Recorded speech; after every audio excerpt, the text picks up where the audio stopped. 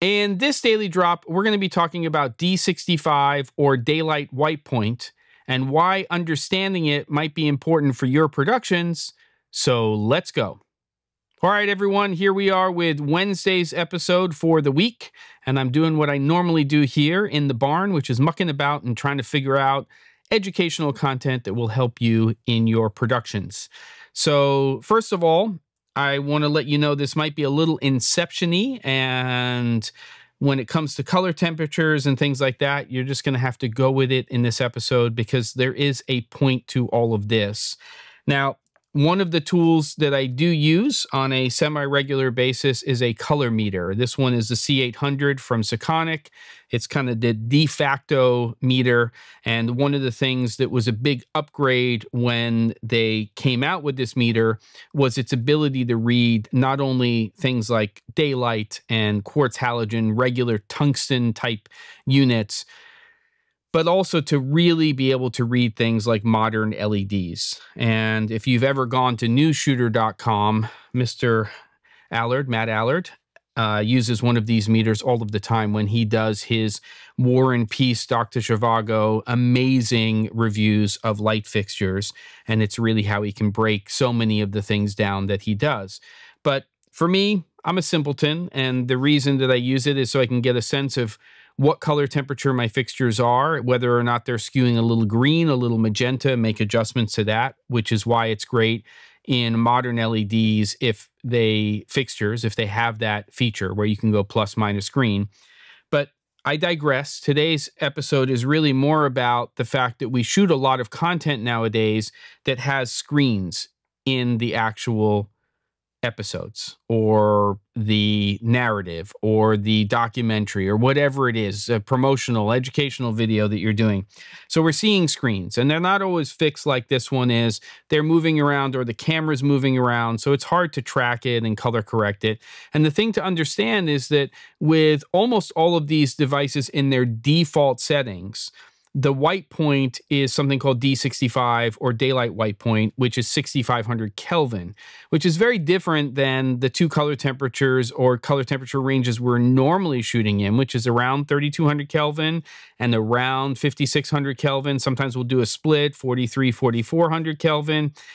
But if you're in a controlled environment, especially, it's really important to understand that you have a cooler base color temperature for these devices. Now, you can go into menus for things like smartphones and tablets, and you can change their ambient settings. And in fact, one of the first things I would recommend that you do in production is turn all of that stuff off, because those night modes, which are warmer, might be advantageous if you can dial them in to be and match a warmer color temperature. And speaking of color temperature, right now what I have is I have the A7C2 over here set to just 3200 Kelvin.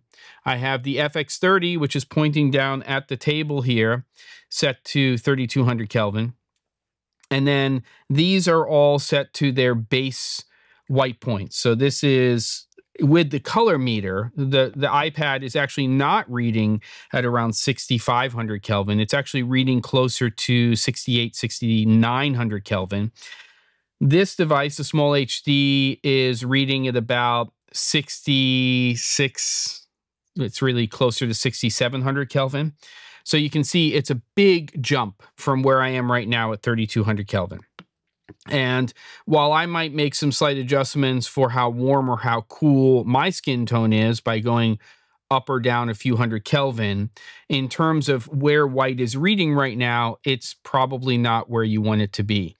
So my recommendation would be to, at the minimum, when you have screens that are set to a base D65 white point, at a minimum, set your camera to a daylight color temperature. So around 5600 Kelvin.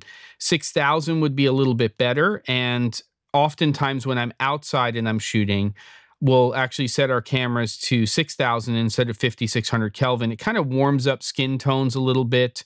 And while the white balance might be just slightly off, it's a nice look.